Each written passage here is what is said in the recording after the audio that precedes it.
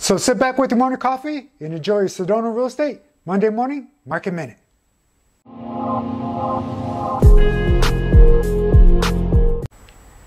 The month of August for the Chapel real estate market saw home sales drop by 70% when compared to last August. Despite this decrease, home sales are actually up for the year by over 46% when compared to last year.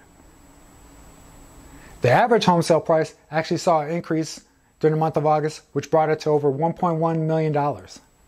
This is an increase of over 46% when compared to last year. One of the things we want to keep an eye on is the inventory of homes for sale in the Chapel area. Currently, it's at 1.7 months, which indicates a very strong seller's market, but we want to keep an eye on the upcoming months to see if there's any changes. If you have any questions or any comments, please let me know. Once again, this is Angelo Davis with RE/MAX Sedona. Bye.